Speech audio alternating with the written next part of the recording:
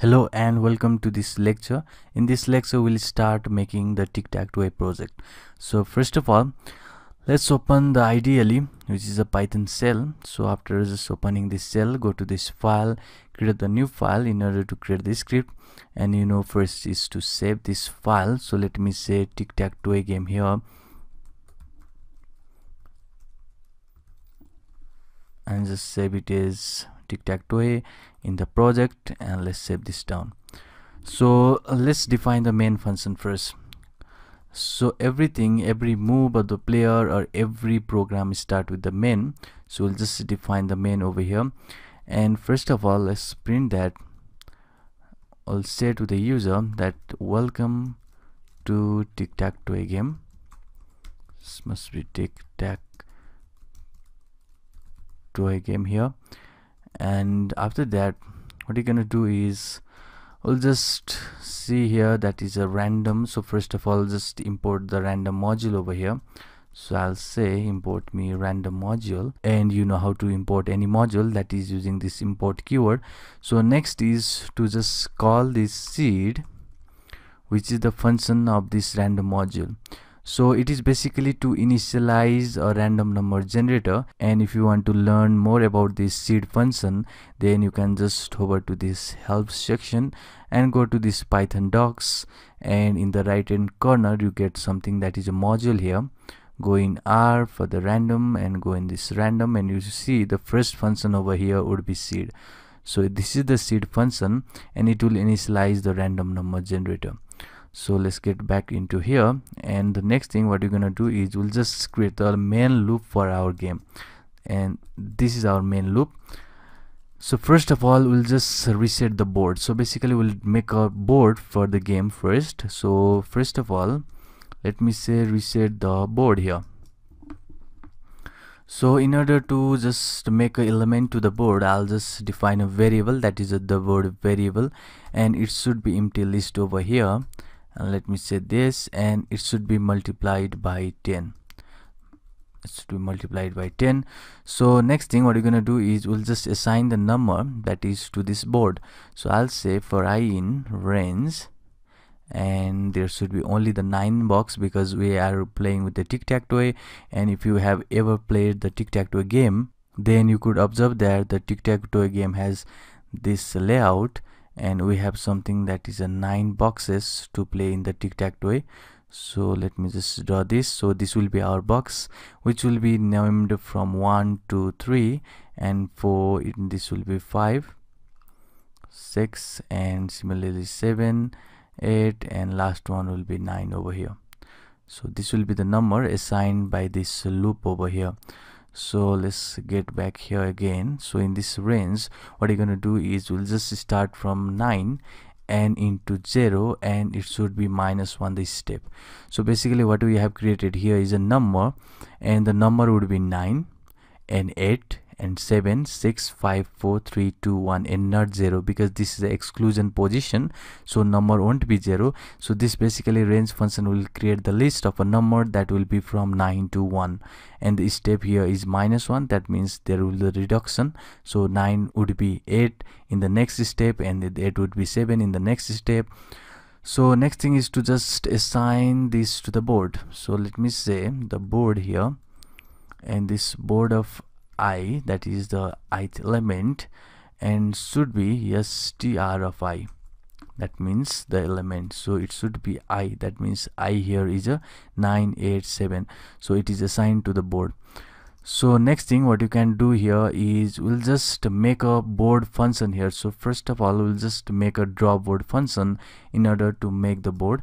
So let me define that here, and I'll say just draw the board function. So let me just go over here, and this will take a board which will just render here, and this function, that is a draw board function, basically print out the board that it is passed. So here is a board that is passed, so it will just print out that board. So in order to just print out that board is basically a list of a 10 string that is represented by the board, and we ignore that index 0. So that means we'll just print now, and the print would be like this, and let me just go over here, and let me just give more space over here, and it would be board, first of all, that would be here 7, 8, 9. So let me go here and say 7 over here. That is the 7th element, which is basically 7. That means in our case, in the board, we'll have something that is this board, and instead of just assigning 1, 2, 3 over here, what we'll do is we'll just assign 1 here, 2 here, and 3 here, and it would be 4, 5, 6, and level 7, 8, and 9. So this will be the number assignment to our board. So let's do this here. So next is the slash. So basically we'll just put this slash over here. So just put this slash over here, and let's assign it here, and just add the board again. That would be 8 here.